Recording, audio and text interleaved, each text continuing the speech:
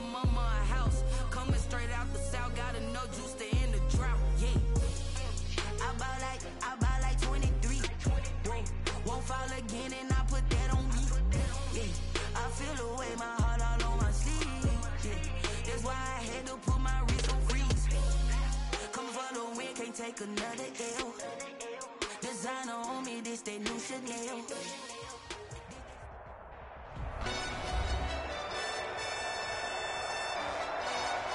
Welcome back, everybody, to M&T Bank Stadium here in Baltimore, Maryland.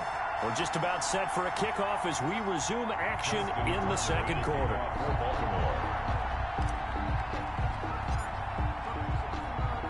Here's Tucker now out to kick this one away. Taken about 7 yards deep. And Ballantyne going to sit on this one. That'll be a touchback. At their own 25-yard line. New York set to take the field. And what do you think goes on here in this situation? If you got the football, you're trailing, you're back in your own territory with just a little time. Do you try something? You're thinking about jump-starting your team, right? You just mentioned it. They're down. They're trying to get back into the game. But you got to figure, if something goes wrong, you may have put yourself in a spot where you may not be able to come back in the second half. Managing risk, this is a big decision here. On 1st and 10, Darnold, he lost the football. Now the Jets going to use the second of their 3 timeouts as they get the stoppage with just under 50 seconds remaining in half number 1. The fumble on 1st down. Now here's 2nd down.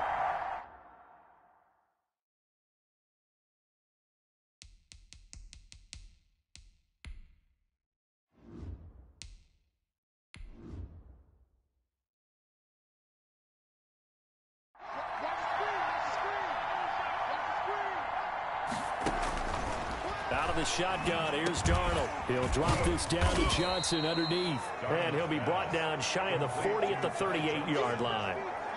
Give him 3 on the play, and they're going to face an uphill battle here on 3rd and long.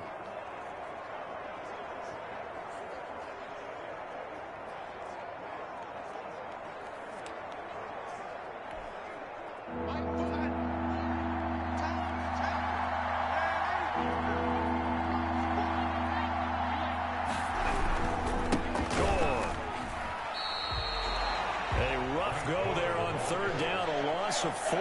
It's a loss of 4 yards. Brings up 4th down.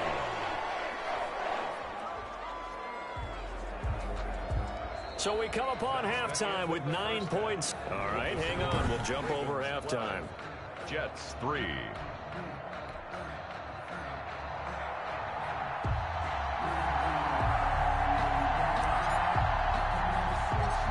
Ravens ready to receive it, and they've got the lead as well as we resume play in the second half. Well, certainly not what they wanted out of the locker room here as they'll start defensively at the 40-yard line.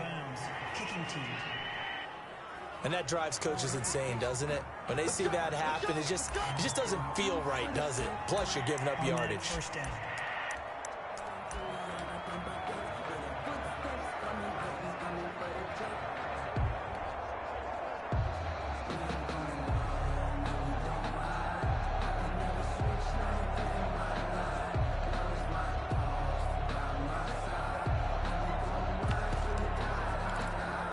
Baltimore with good starting field position as they come up.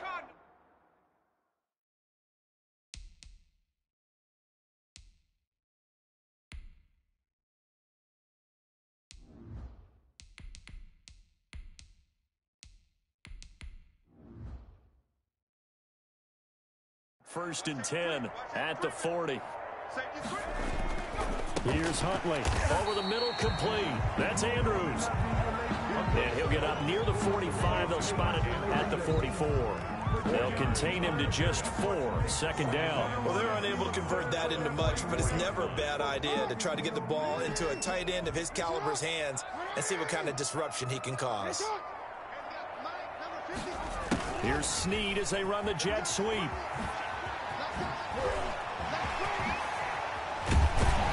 And he'll go down, but not before getting this inside the 30. A gain of 28 yards there and give him a first down.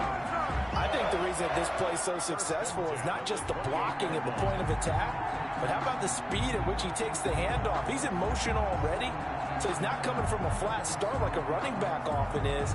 He's at a full run by the time he gets the football.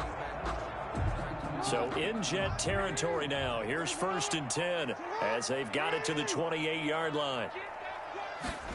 On a Jet sweep, this is Bryant. And inside the 20 before he's brought down. Back-to-back nice plays, 12 yards that time and a 1st down. Well, part of why that play works is because the defense has to freeze because they don't know whether he's going to hand it off or keep it himself. And this time, how about that sleight of hand there? Gives it to his wideout. And that indecision defensively, boy, it hurt him in a big way.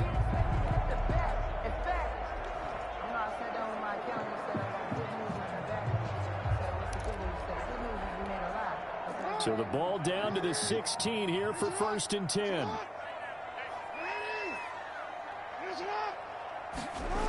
They'll run the jet sweep with Brown. And stopped a few yards shy of the goal line at the 3. Back-to-back nice gains. That one for 14 yards and another 1st. An excellent run there coming from out wide. And we used to consider these jet sweeps to be gadget plays or something a little bit unusual, right? But now most teams have some version of this play in their playbook. And I think it's a lot because of the receivers that are being developed nowadays. These guys look like running backs even though they're playing out on the perimeter. They'll run the jet sweep with Brown. That sends him 2 yards in the wrong direction and leads to 2nd down. That's the danger, Charles, of running plays like this for your wide receiver. They can hit big or they can be duds. Yeah, you're exactly right about that because if they're forced to try and go around defenders behind the line of scrimmage, sometimes you can give yardage in order to gain it. But in this case, they gave yardage and didn't get it back.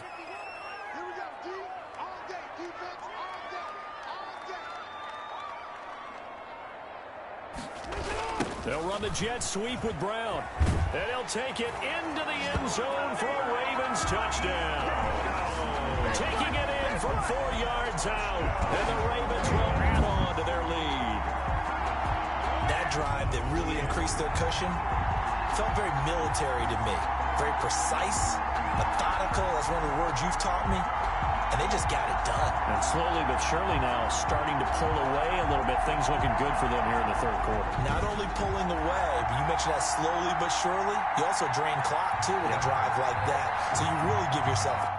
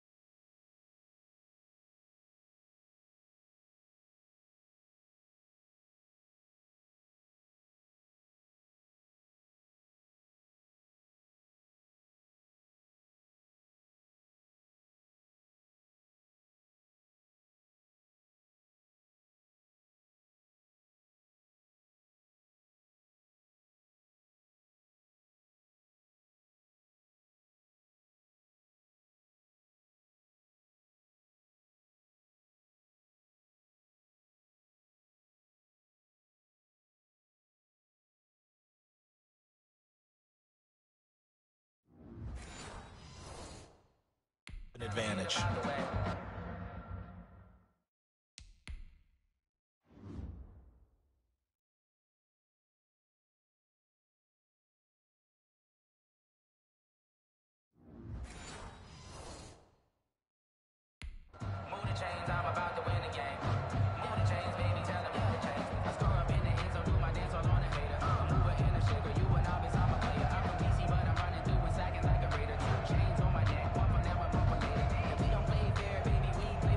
John Harbaugh thought about it, and now his guys are going to go for the 2-point conversion.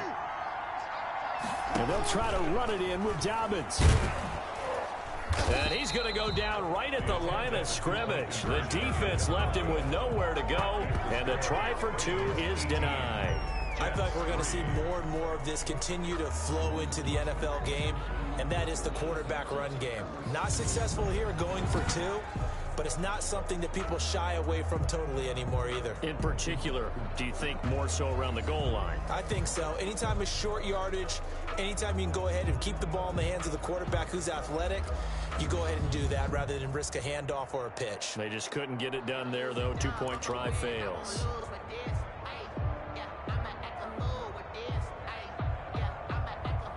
Justin Tucker to kick off for Baltimore.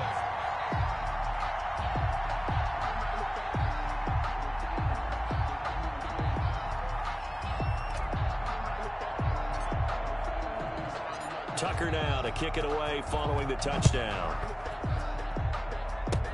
An incredibly short kick fielded way up there.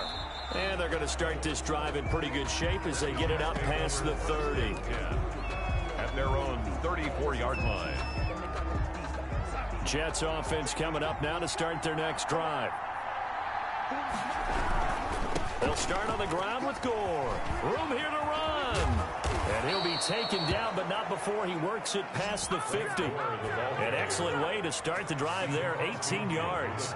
I'm okay with the call there. In fact, I actually like it. I know they're down a couple of scores, but the running game worked in that situation. I would continue to go in that direction.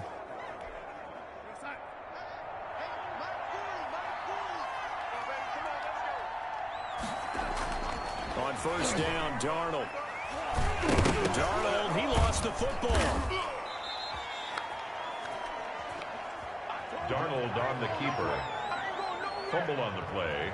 Much like a running back going through the line, quarterbacks have to be aware of protecting the football as well. He left it exposed that time, wound up having it knocked free, but fortunately, had an alert teammate who was able to get it.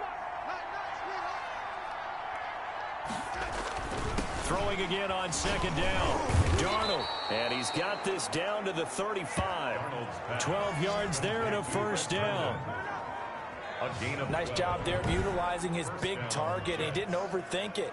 Understands the catch radius, understands that he knows how to use his body to keep defenders away from the ball, and puts it right out there for the nice pickup.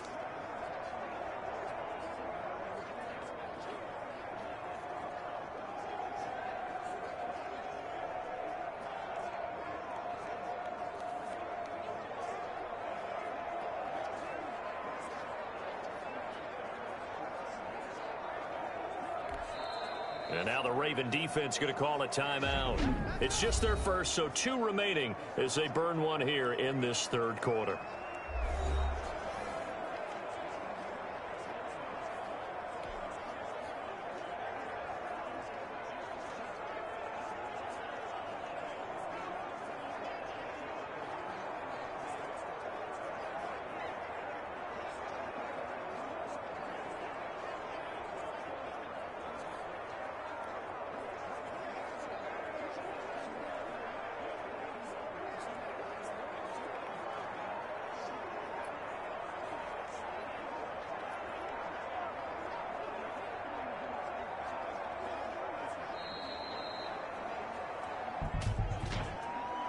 Delay of game, offense.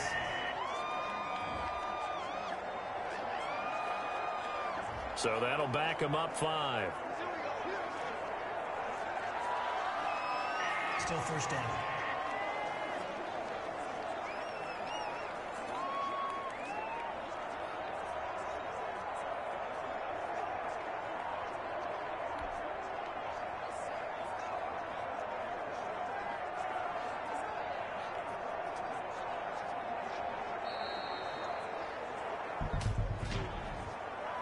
Delay of game, offense. So